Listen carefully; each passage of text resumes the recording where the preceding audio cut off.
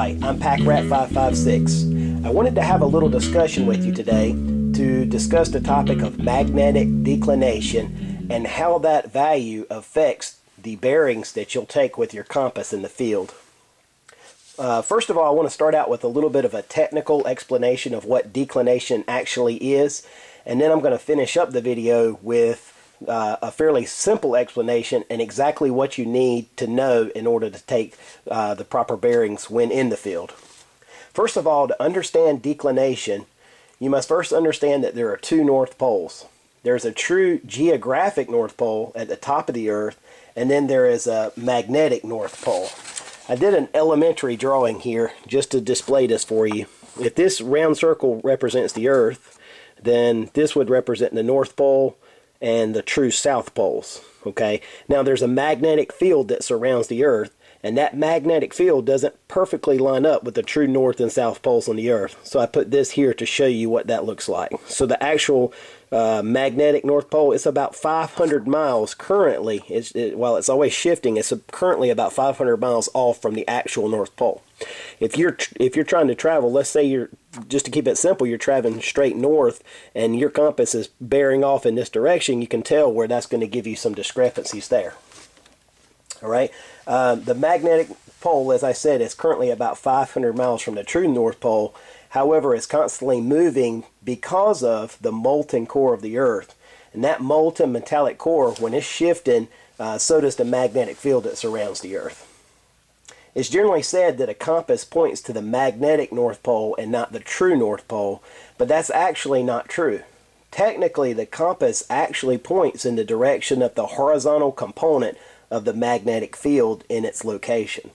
The difference between true north and this horizontal component of the magnetic field expressed in degrees is what declination is. That's kind of a mouthful, but that's a technical explanation of true declination. Now what I want to do with the rest of the video is show you what this means for you and how you can take accurate readings in the field so that you will be more successful in your travels.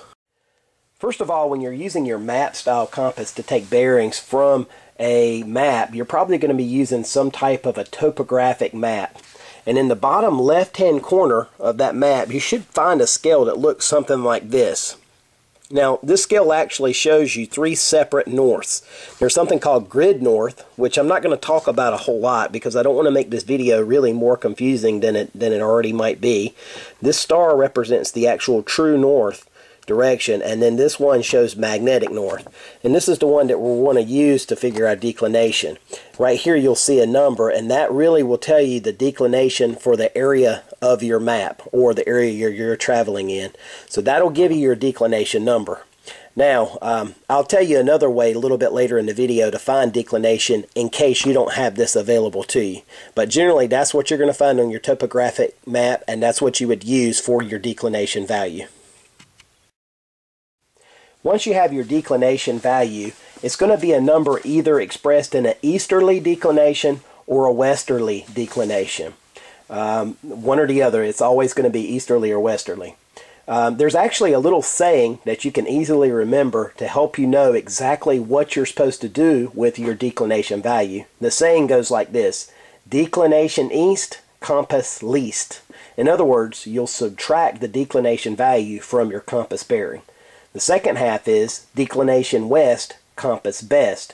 And that means that you should add the declination value to your compass bearing. This will be an easy way for you to remember and know exactly how to handle that declination value. Okay, to help you understand this principle, I've drawn a very elementary basic map, and I've kept this simple on purpose just for illustration purposes. Okay, now what this map shows is point A as my current location and point B as my desired destination. And you can see I've drawn a line just showing that path of travel. What I would do is put my compass on my map, draw the line, and that way I know where it is that I want to go. Okay, now when I first put my compass on my map showing my path of travel, I then need to orient my dial to the cardinal points on the map. On a true topographic map, you're going to have these real light grid lines that you can use to help you orient this with the map. Okay, now I've got my compass pretty much oriented. Now what I've got to do to actually find out where that direction is adjust my whole compass and map together so that north, the red north, lines up in the doghouse, so to speak, so that they line up properly. And now this shows where 90 degrees east is.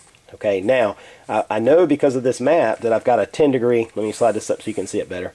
This is the declination scale, and it tells me that there's a 10 degree easterly declination. Okay, this is that thing that we talked about just a minute ago. So now if I'd go off traveling in this direction, I'm going to be either 10 degrees off minus or 10 degrees off plus. So now let's take into consideration that declination, and I'll show you how to do that. Okay, now that we know from looking at our map that we want to travel 90 degrees east and that we have a 10 degree declination easterly, let's look at what that is on paper. Very, very simple. Okay, we want to travel 90 degrees to the east. All right, and we know that we have a 10 degree easterly declination. I'm going to abbreviate if you guys will let me. Okay, so we had on our little rhyme while ago, it was declination east, compass least. That tells us subtract. So when we use our compass, we actually want to travel in a direction of 80 degrees east. And that way we'll actually line up, on our path of travel will actually line up with the true destination and not be 10 degrees off. Now, when this really makes a difference is if you travel over a long distance, that 10 degrees is going to become larger and larger the farther you travel. So we definitely want to take in consideration that 10 degree easterly declination. Let's quickly look at one more example. Let's say on this map the declination scale, instead of being 10 degrees east, had been 10 degrees west. Okay, let's write that down. We want to travel in a path that's 90 degrees to the east. Okay, our path of travel haven't changed. That remains constant on the map, okay? But the only thing we're changing is that this is a 10 degree westerly declination. Remember our rhyme that we said before, if declination is west, compass best, which means to add. So we have our 10 degree westerly declination. All right, compass best, we're going to add the two together, and that's going to give us 100 degrees traveling in an easterly direction. All right, so now you can see how this works. It's just simple subtraction or addition. Just remember the rhyme. Declination east, compass least. Declination west, compass best. Okay guys, now that we've talked about a couple of examples to give you an idea how to handle your declination value, I wanted to share with you one other thing. This is actually a picture from the manual of the Silva Ranger compass, which I did a review on recently. If you haven't seen that and you're interested, take a look at it. But this is actually a chart to show declination values of North America.